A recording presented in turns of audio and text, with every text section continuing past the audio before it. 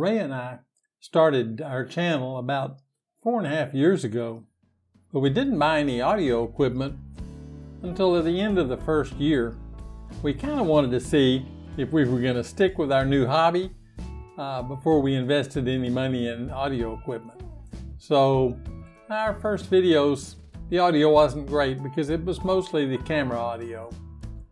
One of the first things we bought was a little plug-in mic for our smartphone. It did help, but of course, even using a little app like RecForge, you really just don't get the quality of audio that you should have for your videos. If you've been on our channel at all, you know that most of my videos are shot outside. When we were in Vietnam, the audio was very difficult because it's just so noisy there. I do shoot a lot of video here, mainly because it's got a high cover on the ceiling and the lighting is really nice. I think they set a world's record or something for a noisy environment. It's unbelievable. Karaoke, motorbikes, you name it, and they've got it. When we did start buying equipment for our channel, the first thing that we bought that was kind of serious was a video micro. It wasn't really a big purchase, but the microphone quality was pretty good. It really helped. We didn't have a recorder, so we just recorded into our smartphone using RecForge and then synced up with our Sony cameras. None of our Sony cameras had an audio jack, which was kind of unfortunate. An audio jack would have made things a lot simpler, especially since we do most of our recording outside. You really hate to invest a lot of money in it before you know if you're going to stick with it. Well, 380 videos later, we stuck with it. Shot a lot of footage and a lot of audio. So now the big question is what do we do about our audio? So after probably about 6 months of using our video micro and our LG V50 with RecForge app, we started looking for some lavalier mics. We thought that might be the most helpful thing to get us going. We could do interviews, we could walk around and be free from being tethered to anything until we realized that we only had one recording jack, and that was on the phone. So that really wouldn't work. We really needed something to give us 2 audio jacks. The first thing that I found was a recorder, a Tascam DR100 Mark III that I found on a little website in Saigon called Choto. I got the recorder for $200 and it was really worth it. It's a nice recorder and it was in perfect condition. So we were real happy to get that recorder. It gave us 2 places to plug in lav mics. So then, of course, you need lav mics. And we bought a couple of little Boya M1s. And they worked really good with everything. You could plug them into just about anything and they'd work. Because they had a built-in battery. So they could work in a camera, they could work in a laptop, they could work in just about anything. They also could work in the Mark III. So that was our first recorder and a lav setup. We had the 2 lavs and the recorder and could do interviews and just expanded our capability quite a bit. Then we decided that we needed a little bit more freedom to move around with our camera and with our microphones and our audio. The answer seemed to be some kind of little pocket recorder. And Tascam had come out with a pair of pocket recorders, one for a lav, dedicated for a lav, and another one that had an XLR connector on it. So you could either plug it into a shotgun mic or a condenser mic. We decided to get some adapters so we could plug the Boya mics into the Tascam and use it that way, and it worked fine, no problem. The little Boya mics have a battery, so they supplied their own plug-in power, and we were able to get pretty good audio with that. Those little Boya M1s sound good with my voice and with Rhea's voice. So all we had to do was record and then go back and sync in post. And syncing in post is really easy, so it wasn't a problem. I also bought a pair of Aperture lav mics, which I thought were going to give me better quality because they've gotten some really good reviews online. But in fact, they were just terrible. The audio quality wasn't that bad. It wasn't any better than the Boya's. The problem is it had a little rechargeable power pack, and that little power pack was real fiddly. It took 2 cables to hook it up, and then it also took another cable to recharge it. So, you know, it just wasn't great. But the little Boya M1s had a little hearing aid battery in it, and that's all it took. And those things would last, they said, about 700 hours. So that's plenty. I just changed the batteries about every 2 years, and I know I'm always going to be in good shape. The little Apertures, they got zipped up in their case, and that's where they are today. The one thing that would be nice would be if our little Sony cameras had a microphone jack, so we could plug some kind of little microphone in there to get better scratch audio. But so far we haven't had too much problem with it, and we're okay where we are. Now we can do interviews with 2 people in it. When the lockdown started and you have a part-time job, were you still able to earn an income with the part-time job? Lucky for me, I was still working for this company because, you know, education, they don't want their students to miss anything. That's why my English Center has remained the classes for all students. We can also use our smartphone, our LG V50 with RecForge on it, is another mic if we need it. So I bought another lavalier for that, another M1. I have 3 of those now. They're a winner, and if you get one wet or you break a cable or something, they're only about 30 bucks or so, maybe less, to replace. I think I bought the last one for about $15. Don't quote me on that one.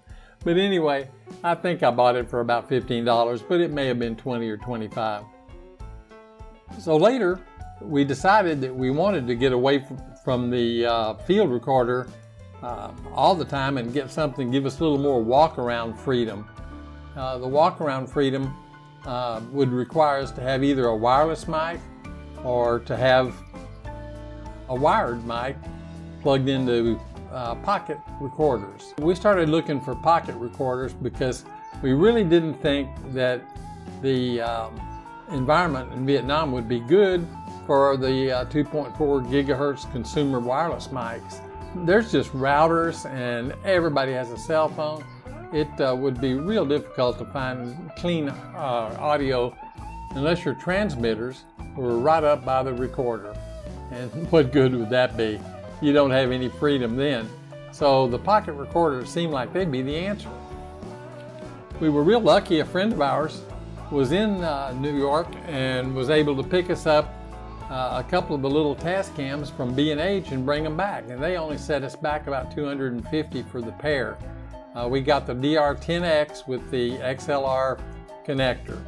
And so far they've been perfect. We've not had a problem with them. I'm able to use them with the lav mics, and I think they'll work fine in the future for anything I decide to plug in them. I'm pretty sure of that. Then we bought a shotgun mic, real piece of junk. It was a Boya, but it was terrible. The connectors didn't fit right, had a lot of self noise, and basically we've shelved it. We haven't used it on any project. The other thing, it's a boom mic, so it takes another person to run it.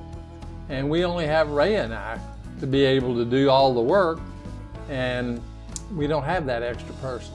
So the boom mic's pretty much set on the shelf. We did, however, find that we needed some kind of a mic for interviews, and we got a Boya HM100 that was recommended on one of the other channels called Podcastage, I think is the name of it, with a gentleman named Bandrew that is the host. He said that mic was okay, and so I bought one. We tested it out. It was great. So we bought another one. So Ray and I both had one of those interview mics. We could either do interview traditional style, passing the mic back and forth, or we could both have a mic in our hand. Either way we wanted to do it. It's great. Works good. And it works great with the little Tascam recorders. The other thing we were kind of looking for was something to use for tabletop interviews. I've got some little tabletop stands, and I thought that it would be nice to be able to do interviews with tabletop mics. And we were looking at something that was inexpensive, but good quality. And it seemed like everybody was pointing to the little Samsung CO2 or C02 mics. You get two of them for about 120 bucks, and they are really simple. It's just a little tube with an XLR jack. That's it. It doesn't have any kind of controls on it or anything, so everything's done at the recorder level. First of all, you get two mics for this price of $110 US at the time of the review. That's pretty amazing in and of itself. Really great price for a microphone that has a really respectable overall sound and a good feature set. So definitely something to consider again if you're working on that tight budget. The pocket recorders couldn't run it because they don't have phantom power, but our field recorder does have phantom power, and so it was real easy. You just plug those little mics in and use the field recorder for your phantom power. Well, we're still waiting. We haven't done that yet, and I'm not sure when we will. We're kind of trying to look at the big picture and see what will actually improve our audio before we invest any money in it. The thing that's kind of got us concerned is 32-bit float. 32-bit float is the new thing. You don't have problems with clipping, and you don't have to monitor your gain as much as you do if you're using a regular recorder. We've looked at several of the systems that are out there. From Deity has a new one, Zoom has had one for a while. They all seem to be pretty good, pretty similar, but I'm not sure that the 32-bit float will actually give us anything that we don't already have. We really haven't clipped any video except when I've screwed up and set the recorder gain wrong. When I've done that, it definitely clips, but as long as I check the gain control on the little recorders, things work okay. And of course with the field recorder, I don't make that mistake because I can see everything on the screen. If we got 32 float pocket recorders, then we'd probably want to get a field recorder too. There's several of those out there that would be in our price range, like the Tascam makes one now. I think it's a 4 or 6 channel, and also Sound Devices has a nice one that is about $200 or $300 more than the Tascam. It would make a good upgrade to our DR100. I sure like that little DR100 though. It's been such a good recorder. I'm not sure I'd sell it even if I bought a new one. It's a handy little thing to have. So really what this video is about is that I want some opinions from my friends. I think that what we have, I think, works pretty well. I'm trying to decide where I could spend some money and really improve our audio quality. Do I need 32-bit float? I don't know. Would some different microphones help? I'm not sure about that either. I know the lavaliers were real happy with the Boyas because they sound good with their voice. We'll just have to see on that. The environment that we record in is still similar to Vietnam. We don't have a studio. I do record here in my office. The sound in this room is a little reverberant.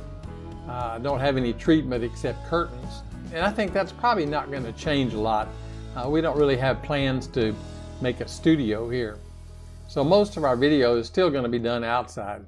What I would like to know is if any of you have any great ideas about whether first we need to upgrade our audio equipment at all, or are we doing okay?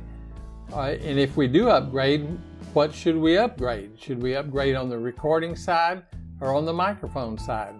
I'm not sure.